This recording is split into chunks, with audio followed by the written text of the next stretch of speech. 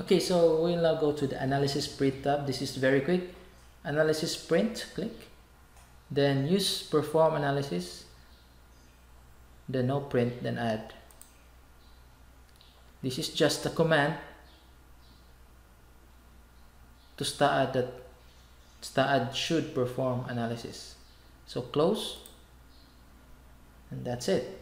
Next will be the design tab. Click. We have the options: steel, concrete design, timber, aluminum footing, and shear wall design. In our case, we will be using the concrete design and the footing design for our footing. Okay, so concrete, click concrete, then define parameters. Click define parameters. But first, if you want to have a different code to use when you design beams or design the concrete structure, you have to click or choose the appropriate code. The default code used here is ASI code. So if you want to change it, just click here. ASI is chosen. Australian, British Standard, Canadian, Chinese, and so on. So we'll be using ASI as the default, so leave it there. The next is define parameters. But first, it's much easier if you choose the members first. So choose all the members, click and highlight, then release. All the concrete members are highlighted.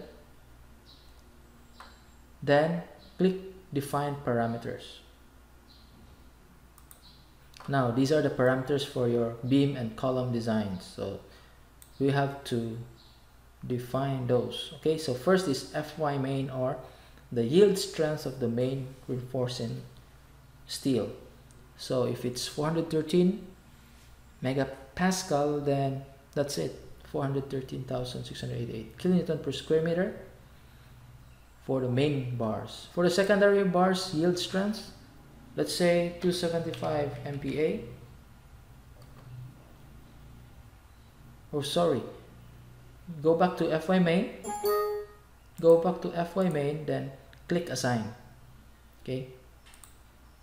Then for the FY secondary main bars or secondary bars, also click assign. Then for the compressive strength, let's say 20.7, that's 20,700 kilonewton per square meter. Let's assign again. Then the S phase, leave it there, default, default, default, depth default, minimum main bar. So for our minimum main, usually our minimum main is 12 mm diameter. So put 12, then assign. Minimum secondary bars for stirrups and lateral ties or spirals, say 10, assign. At the top options, maximum main. So let's say you want the maximum main bar to be 20 mm and not go farther than that. So 20 mm, assign. Then reinforcing, if your columns are tied or square, use tied. If it's circular, then spiral. In our case, it's tied, so check, select this one, then assign. Moment magnification factor, leave it there. Number of sections designed by STAAD, the default is 12 sections per beam. Let's leave it there. Track, just use 1, or let's just say just check 2. This is the bigger the number, or the bigger the number, the more detailed the output is. So this one is the detailed output, design output in STAAD. So choose 2. Then the clear coverings at the top, that's 1.5 inch in meters. Leave it as default. Clear covering at the bottom, leave it as a default. If you want to change it, of course, change it, then assign. If it's default, no need to assign. Then the clear covering at the sides, default, no need to assign. Close. Click close. Then of course all your parameters are assigned, and that is clearly indicated here because the icon here is checked, so meaning these parameters are assigned to these members. Okay, next is the commands. Let's click the commands first. What's the option? Design beam, design column, design slab, design or takeoff. So we don't have slab, we don't need a takeoff for the volume of concrete and weight of steel reinforcement. Just leave it there. We need to design the beam only and the column. Okay, so we have to design beam first, but first we close this one. Okay, we will select the beam only. So we will select the beam only, control, click.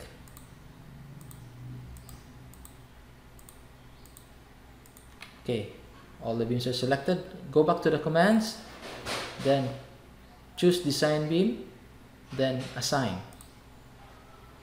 then close. Then after that one, select the beam, the columns, so that we can design the columns. Okay, so go to the commands button, then click design column tab. No more options, just click assign, then close. So we have now designed the beam based on these parameters, and we have designed the columns based on these parameters. Next is the footing design. To complete our design and analysis, click footing.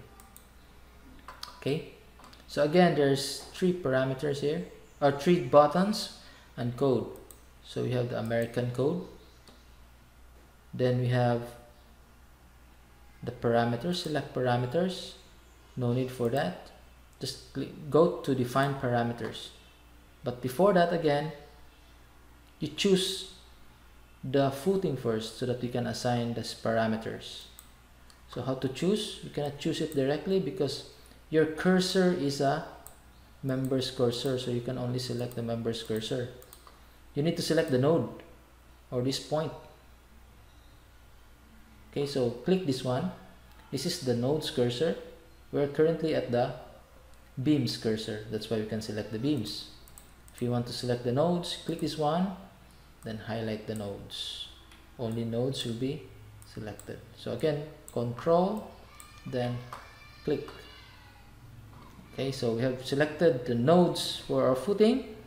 Define parameters. Now, what is the yield strength of the reinforcement steel? Let's say 413,000. Assign. FC. Compressive strength of the footing concrete footing. Let's say 2700. Bearing capacity, solid bearing capacity, let's say 200. That's the data from your soil boring test or geotechnical test. So let's say assume 200. Okay, assign. Then clear covering of the slab. Let's say, I'm not sure with the code right now, so let's say 1.5.038.